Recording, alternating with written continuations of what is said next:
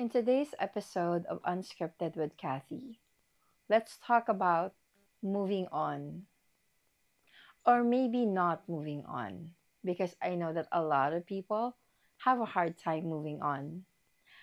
I myself went through the not moving on phase, and it was so hard until I realized it was harder to not let go, especially when the hand that you've been holding on to for so long is no longer there because they've already let go, and you're just holding on to the memories, to your imagination, to your hopes. A friend of mine the other day asked me, "Is it okay that I'm still crying? Is it normal that I'm still hurting?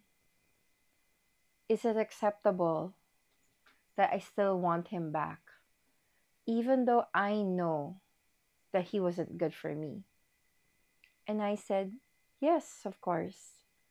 Because even though he wasn't good for you, even when someone is bad for us or only brings really sad moments, hurts us, makes us miserable, we love the person. So, of course, we're going to hurt. Of course, we're going to miss them. Of course, we're going to want to have them back.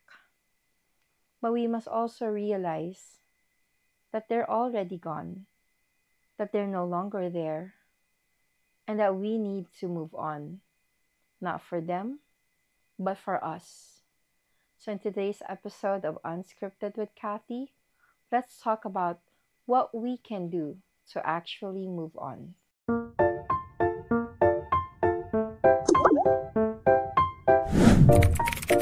Moving on can be so hard.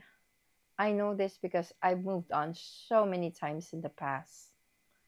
You might say, "Oh, you move on so many times, so you must be used to it." I don't think anyone can ever get used to moving on, to saying goodbye to someone that you love, to saying goodbye to someone who used to be important to you, to saying goodbye to your hopes, your dreams, your visions, your plans, the promises, everything that you built together with that person, instantly gone, wiped out. Break na tayo. I don't want to be with you anymore. I don't love you anymore. I met someone else. Those are the words that end something, and you are left with nothing. Or maybe something, but something that you don't want.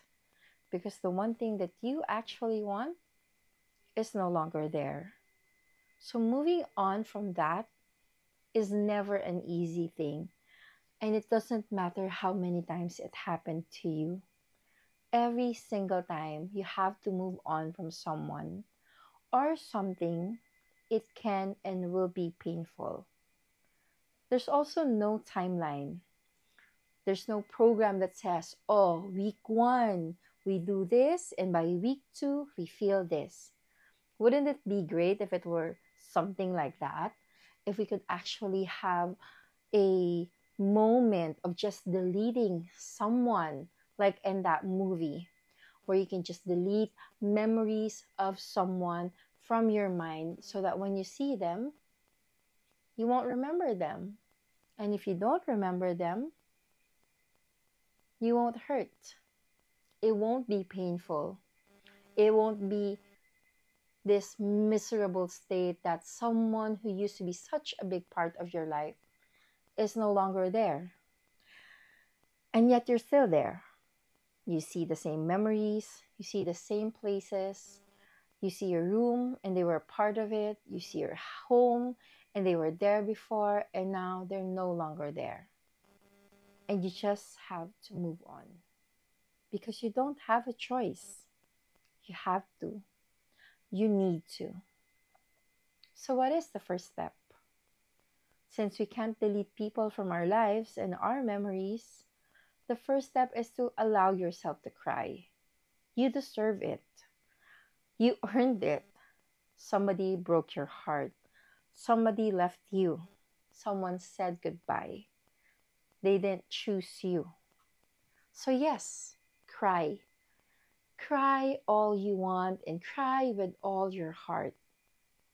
But cry for a moment. Cry for 2 weeks, a month even.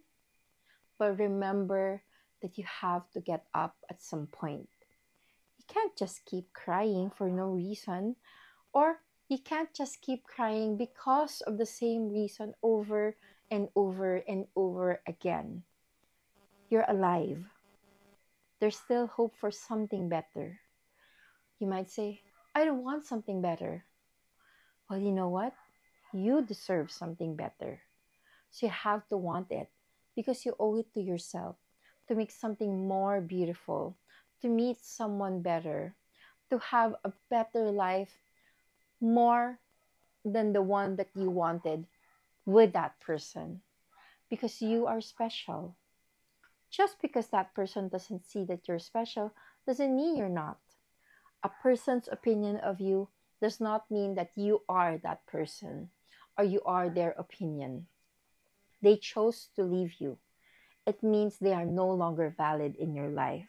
And any importance, any opinion, any thoughts they have of you, your life, your personality, everything has become null and void. They no longer matter because they chose to not matter in your life. And you need to remember that. So cry because it hurts, but cry within a time limit. Set yourself for 15 minutes a day. If you have work to do, have other things, cry. Go inside the bathroom, turn on the shower, sit on the floor, have your K-drama or Pinoy drama moment. And then after 15 minutes, stand up, wash up, make yourself gorgeous, get up, dress up, and move forward. When you get home, you can go ahead and cry again, but for 15 minutes only. Trust me, it is so rare that you would cry beyond 15 minutes because it can be very tiring to cry. So 15 minutes, set an alarm, it rings, stop. Eventually, you won't need those 15 minutes because you've let it out of your system.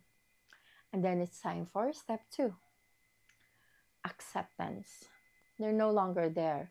You're no longer wanting to have them in your life. You have accepted that they are no longer there, that you are by yourself, and that you have to move on.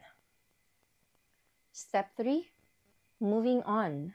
This means keeping everything that they've given you away, hiding it somewhere where you won't see it. I'm not saying that you have to throw everything out.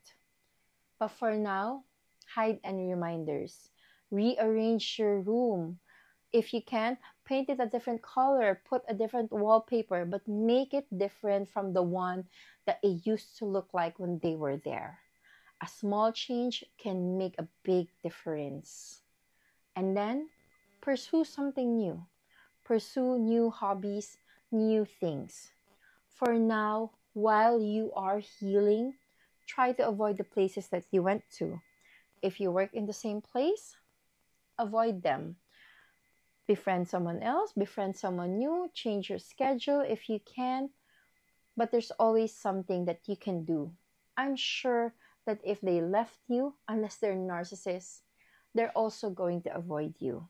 And if they keep coming back to you, then ask them, you've already left. Why are you here again? If all your goal is just to mess with me, I don't like it. I prefer that you please stay away. I don't want you in my life. Because you should be able to say goodbye when you're supposed to say goodbye. They can't keep coming back just to hurt you. You are not a toy for them to play with or amuse them when they're bored. You are so much more than that. And then, venture into new things. Meet new people. I'm not saying fall in love. I'm just saying meet new people. Discover things about you. Do things that you wanted to do but you couldn't before because you had to think of someone else. This is your era to be selfish. Do the things that you love, do the things that you want to by yourself or with new friends. Discover who you are. That is the fifth stage. Discovery of who you are or discovery of who you were before they came into your life. Because you need to remember who you are and why you need to be loved.